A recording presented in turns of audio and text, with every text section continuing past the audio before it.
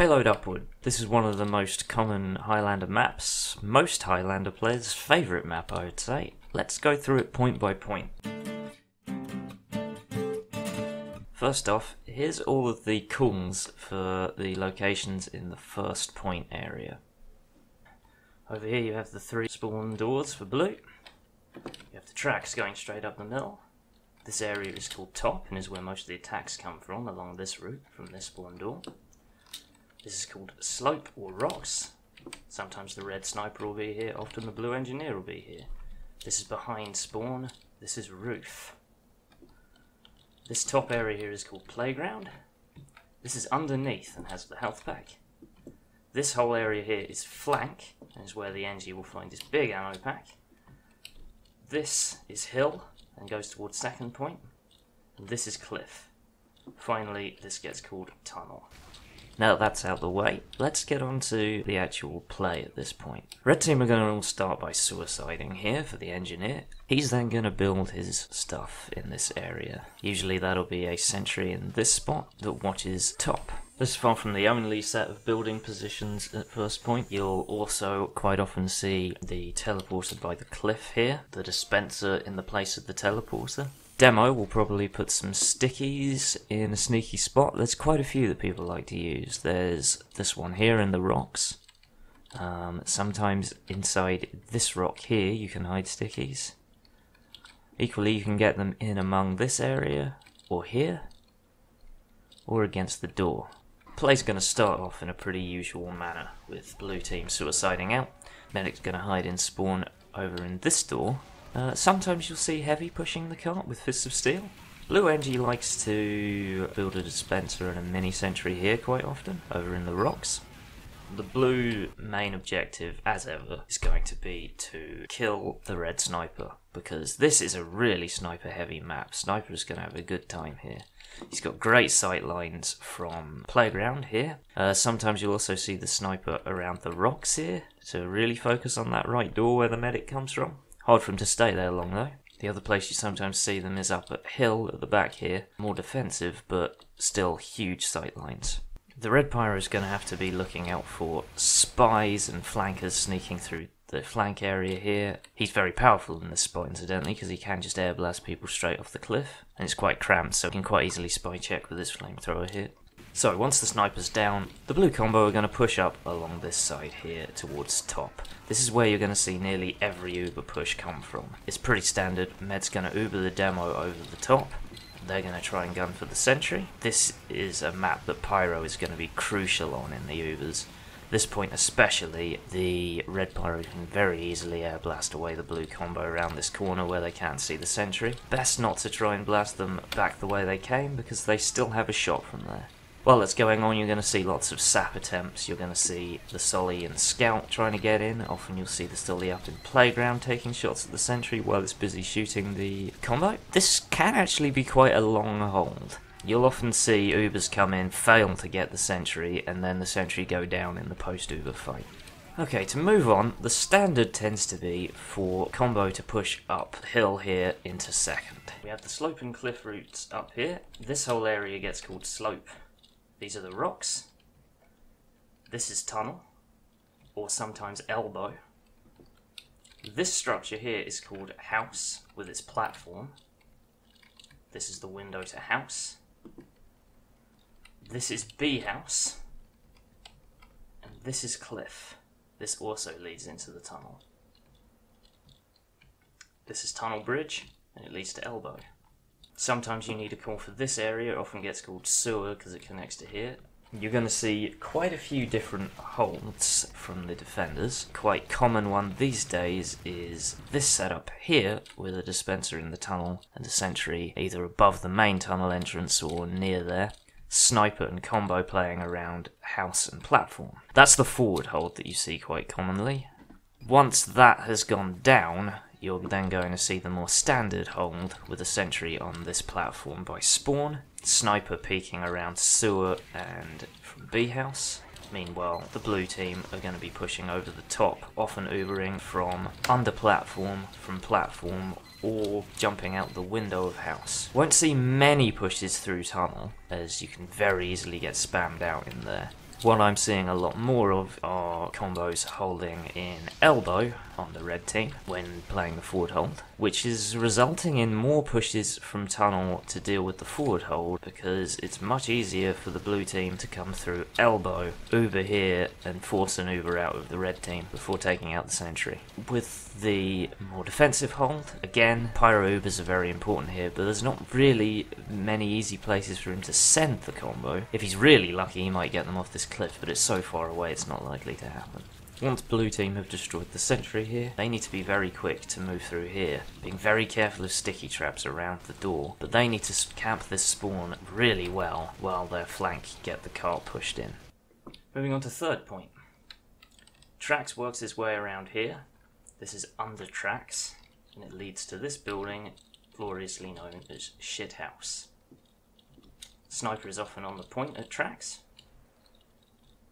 This is bridge, and it connects into the house.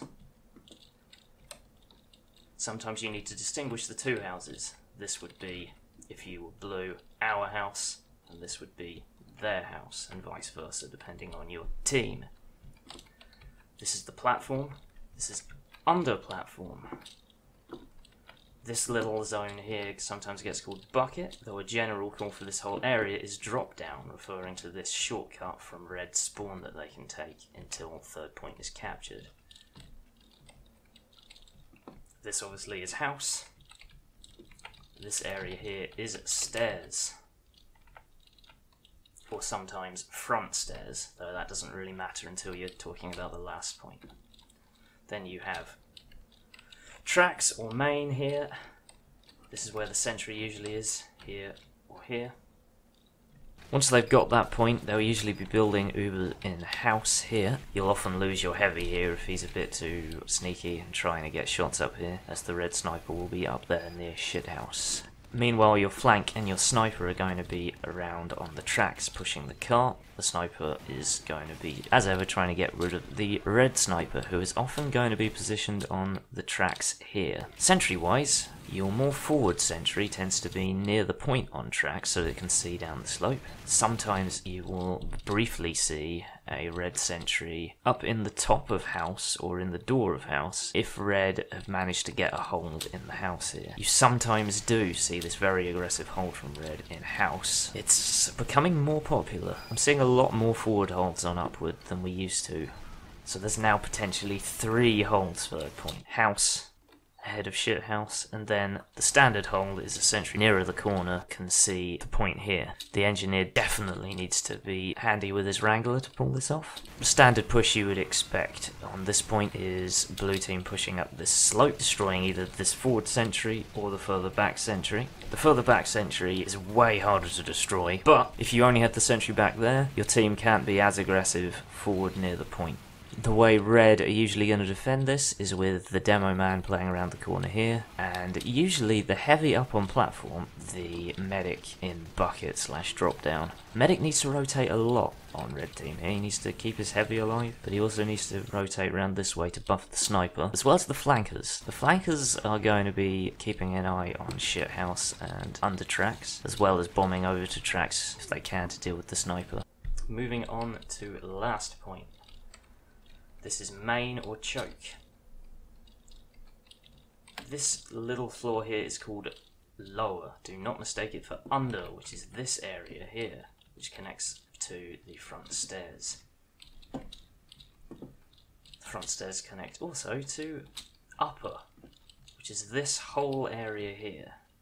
Upper has its own drop down to lower. Most attacks come up backstairs here into upper.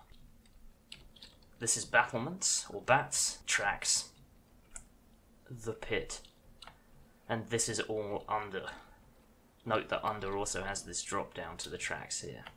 As we push into last, the most important area that the control is all going to be about is upper. Upper is going to be where the defenders hold, usually with a heavy watching backstairs and a demo watching front stairs. What can be really tricky on this map is if your medic goes down on red, you have to somehow get him back to here from spawn. Meanwhile, the entire blue team is going to be hanging around choke here. There'll be a sniper almost certainly watching down here, so it's very difficult to get the medic across. Even if you come through under, you're almost certainly going to run into the flank, as they're going to be trying to slip through that area. Really, under is the flank for the last point. Really, you need to send someone back with medic to escort him back to upper, and you really do need to get him into upper. You can have a hold down here on the corner with a combo, or even up on battlements, but it's not a strong hold. If blue team have control of upper, they can deal with any of the good sentries, they can spam around to that corner, and they are in a very good position to push the cart. So, the pushes for last tend to go with the blue team pushing into upper. They're usually going to be doing that through under, hopefully having already dealt with the enemy flank, up back stairs, and here there'll be an exchange of Ubers. Again, excellent point for Pyro on both teams, just controlling this tiny stairway you can do a huge amount of damage in terms of wasting enemy Uber time. Obviously this is a very demo friendly area as well. The blue demo can just spam up these stairs when they're Ubering in. Meanwhile, the red medic can retreat down this way, but again that's another very tight corridor where you can get spammed out. The other push is of course through front stairs. Very similar deal, the red demo is going to be able to spam this door. Slightly worse in terms of you've got further to go to reach the medic. You waste more Uber travelling down this first corridor. In terms of Uber time, push from under and back stairs tends to be the best. If you're not concerned about an enemy combo, your main threat is going to be the sentry. The sentry will either be on the battlements here, here, or here. These are the standard sentries. You will often see NGs at last building a dispenser in this stairway. If you position it just right, it's impossible for a spy to get through without destroying it. Very occasionally, you do see a sentry on the other battlements here with a sniper next to it. If the sniper's down on red though, this sentry is not going to last long.